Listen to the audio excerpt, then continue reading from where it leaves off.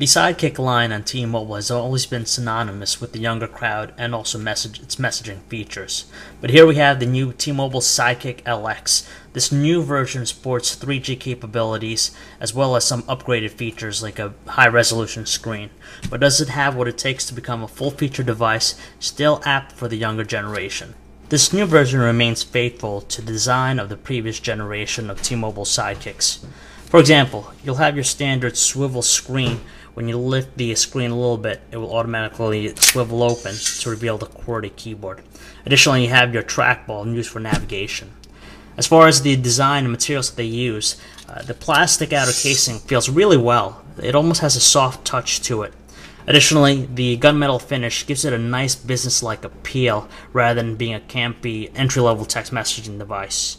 This is one of the thinnest T-Mobile Sidekicks available, but with the decrease in thickness, there is the increase in overall length and width, so the dimensions of the phones are actually larger than some. It does add some bulk to the pocket, but the weight is good, and the construction feels very well made with this device. Now, one of the new things that this new version boasts is a high-resolution screen, which is beautiful. It's quite vibrant and crisp, text being easily read.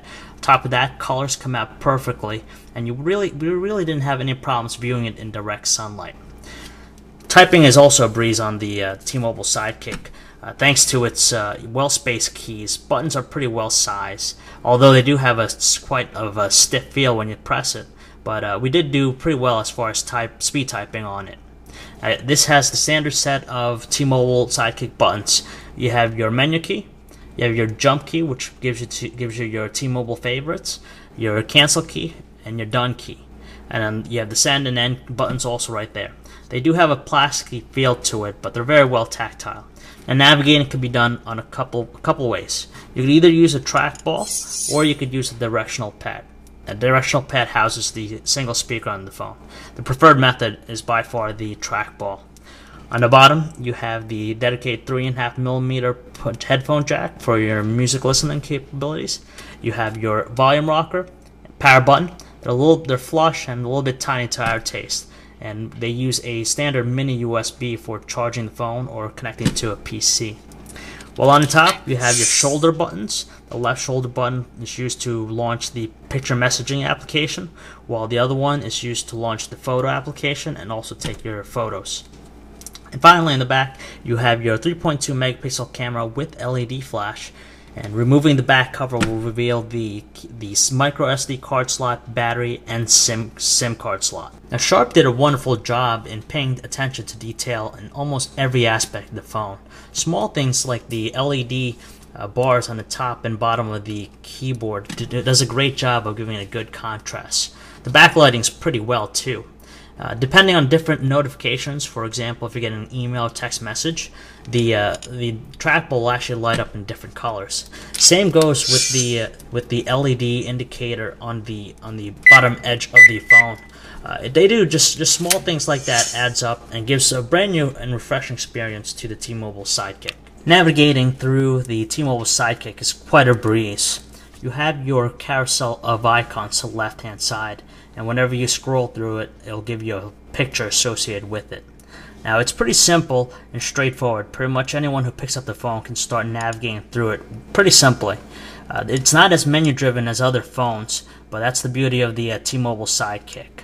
It's pretty simple. There's lots of animations and different sound effects associated for each action that you do. Just small things like that gives an overall appeal to the device. Now, you won't be disappointed with the messaging capabilities on the T-Mobile Sidekick LX. It does a fantastic job of doing just that. If you want to talk to your friends, you'll be able to use the IM client on here. You'll be able to choose from a variety of different providers from AIM, Windows Live Messenger, and also Yahoo. The great thing about it is you can be logged on all three providers at the same time and still chat through each one. As far as email goes, this is a pretty good setup they have with it. The great thing about it is that you could use your standard set of email providers like AOL, Windows Live, or Yahoo just by putting in your username and password. But if you don't see yours, you can manually put in your own POP3 or IMAP email settings. It's just great because unlike some other non-smartphone devices, it won't allow you to manually put in your own email provider, but it does a great job of it. And of course, as far as picture messaging and text messaging goes, it's pretty straightforward with texting other people. It's by far one of the easier phones to text thanks to the great QWERTY keyboard. Web surfing is pretty decent on the phone. Not the best, but not also terrible. It renders pages pretty well. It does take a little bit pretty long time to load up our website, for example. Scrolling is also a little bit of a problem at first because it just took forever to scroll either left or right. But if you change the settings of the trackball sensitivity, you'll be able to navigate fairly well. But they do render pages pretty well, pretty accurately. If you prefer, there's also a mini page view, so you get a whole blue page layout of the site just to make it easier to navigate. Like we said, it's a decent web browser, not the best, but thanks to the high resolution screen, it does make web browsing look a lot better. This new Sidekick LX lives up to the previous incarnations, with thanks to its upgraded features like the high resolution screen, great QWERTY keyboard, 3G capabilities, and a pretty well looking designed phone. Unfortunately though, the only aspect where it did fail was just call quality. Voices sound a little bit muffled to our liking, and of course calling up people is a little bit of a pain when you have to use the QWERTY keyboard to do that. Other than that, the battery life was not the best as well. We only got 3 days before the battery died.